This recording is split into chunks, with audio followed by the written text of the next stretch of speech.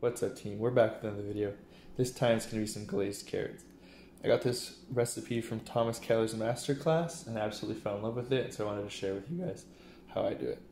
So you're just going to use some carrots, try to get them all the same size to ensure that everything's cooked evenly, salt for seasoning, sugar to help bring out the natural sugar in the carrot. You're going to need water, a pan or a pot with where you can hold all of the carrots and the water. It's not going to be too much, you don't need it about this deep of a braising pan. A scrubby to clean your carrots, or you can just wash them with your hands. This is a fresh, brand new one, so don't worry. A knife, I'm using a paring knife as it's just easier. You can use a chef knife if you want to, and then a tablespoon and a cutting board for the carrots. So what we're going to do is we're going to start by scrubbing the carrots with the green side of the scrubby. To clean your carrots, the scrubby, you're just going to get it a little bit wet. And you can just turn off your water. And you're just going to give it a light little rubbing all around. And it's just going to take off any excess dirt or any of the impurities, because we want a nice clean flavor as we are using just carrots in this dish. So it's got a nice little glaze and more of a sheen to it rather than your dirty carrot, right? So you can see quite the difference. And the flavor at the end of the day is noticeable when you do give your carrot a little scrub with the scrubby. Just so you have a little bit of understanding, this is the water after scrubbing those carrots as lightly as I did, right? It's got that tinge to it, just not very appealing. To cut the carrot is very easy. You're going to start with the tip, cut off the top, and then what you're going to do is what we call bias cut. So you're going to slice it like this, so it's going to look something like that, and then all you're going to do is you're going to rotate it, so just roll it towards yourself, and where that other previous cut end, you're going to cut there. And you're just going to go down the entire carrot doing that. And if it's a little bit thinner, you can kind of stretch it out so it has a little bit more surface area to it. But you want them as close to the same size as you possibly can, and then you can just put them straight into the pot and move on to your next carrot. So now you have all your carrots in your pan. I noticed I had space for another carrot, so I added one more. And the important thing is you don't want them stacking on top of each other like this, right? Because it's just not going to cook right. You want everything nice against the bottom of your pan to ensure even proper cooking. So now, this is super easy. All you're going to do is you can take some water and fill it just until it covers your carrots. And it's going to be two pinches of salt. And we're going to do about 1 tablespoon. We're going to do 1.5 tablespoons of sugar. We're just going to give that a little bit of a mix. Get everything incorporated.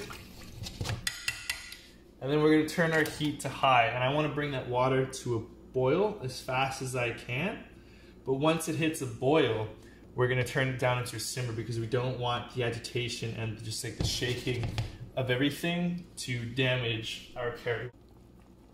As you can see, our water has hit a boil, so we're just going to turn that down to about a medium heat, depending on your stovetop. And we're just going to let it sit and ride out for about the next, say 15 minutes. So you just want to keep a close eye on it. And the really important part comes near the end, once your water is basically fully evaporated. So while it's all cooking down, you don't really need to stir it or anything. You just let it do its thing, and once the water is where you want it to be, then we're just going to coat it in that glaze. As you can see, most of our water has evaporated, and this is the most important part. We need to make sure that we don't walk away, because if we bring it too far, a process called caramelization will happen. A glaze is the cooking technique that is right before a caramelization, so we definitely want some of this liquid to still be in here, but there still is a little bit too much. If you were to take a little teaspoon of this liquid. It would be nice and sweet and a little bit thick, kind of like a syrup. And that's just because of all the sugar from the carrots and as well with the sugar that we added.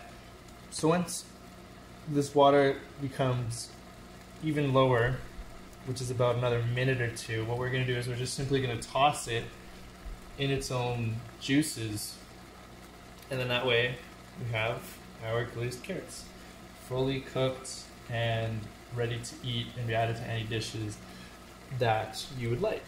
We just give it a quick little stir to make sure that we're not going too far.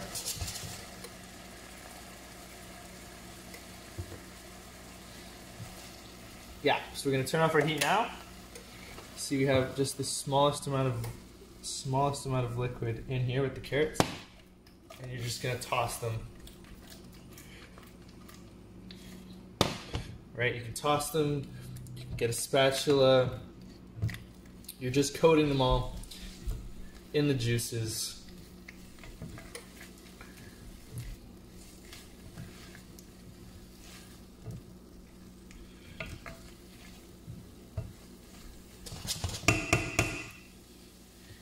Get a fork and knife to show you that it is fully cooked all the way through. You can hear the heat.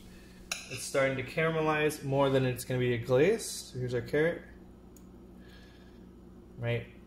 It's not complete mush. It still has a little bit of its firmness to it. That's what you're looking for.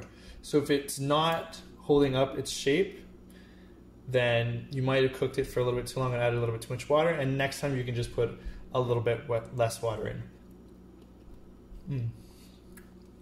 So good.